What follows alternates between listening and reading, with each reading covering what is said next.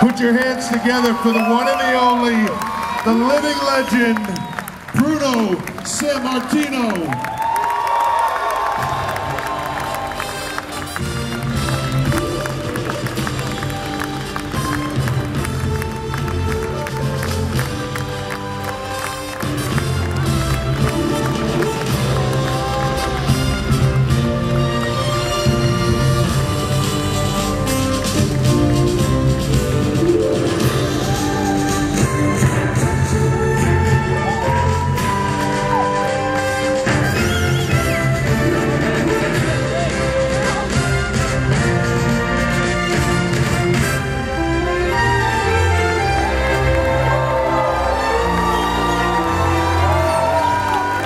Ladies and gentlemen, Bruno Sammartino.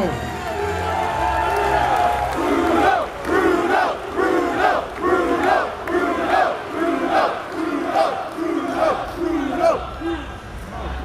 One more match. I just saw Larry Zbyszko in the back. It's a possibility.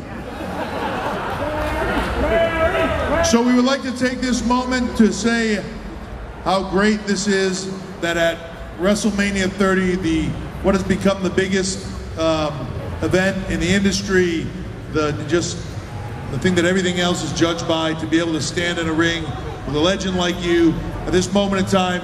And I'm having been such a big part of this, I can't wait to see the look on your face when you see this for the first time.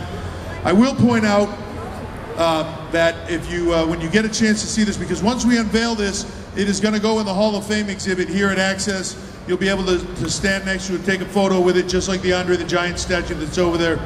But if the one thing that you will notice is the attention to detail on this, we actually use molds of Bruno's actual cauliflower ears.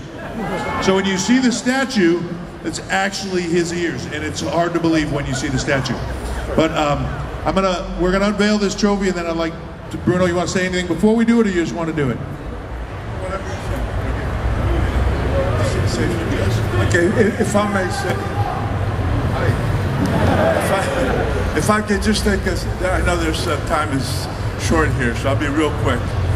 You know, when I retired after 25 years in the ring, I thought my career, you know, I ended and it was time to go on with the rest of my life. I accepted that because new stars come up and the fans go for the new stars.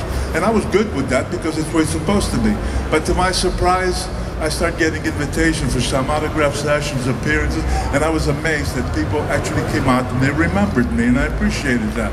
And since then, a lot of wonderful things have happened. And where I came from in the old country, they have a monument that they honored me with.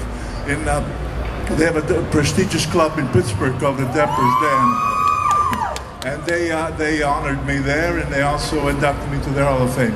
But let me say this to you, that I thought everything, you know, could happen, did happen. About 2 years ago, I beg your pardon, I got a call from Paul Levesque, or Triple H, if you will.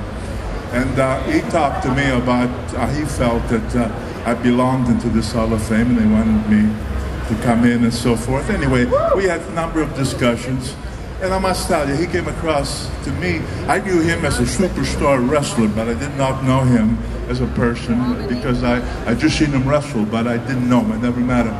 And anyway, he was so sincere, so honest, so straightforward with me about everything, that I believed him 100%. And it's because of this guy, Paul Levesque, Triple H, that a lot of things happened. I came into the Hall of Fame last year.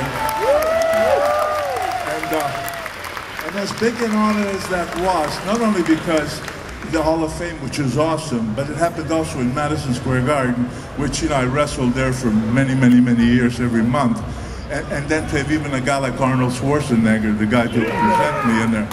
But I thought that could be it. What's going to top that? Then all of a sudden, and I know it's got to be with this guy here, because of everything that he said and everything that's happened the past 2 years. So, Paul, I know that you must have had everything to do with this, and I can tell you that I wish I was smart enough to be able to express what's in my heart in words. But all I can say is I'm very grateful. I thank you, and I thank you, all the fans, for all the support for so many years.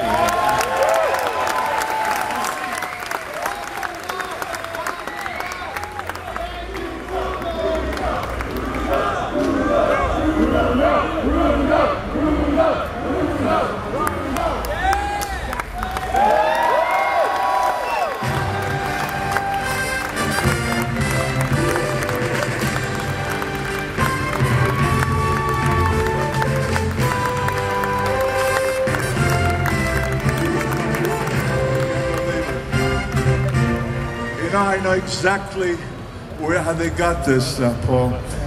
51 years ago in Madison.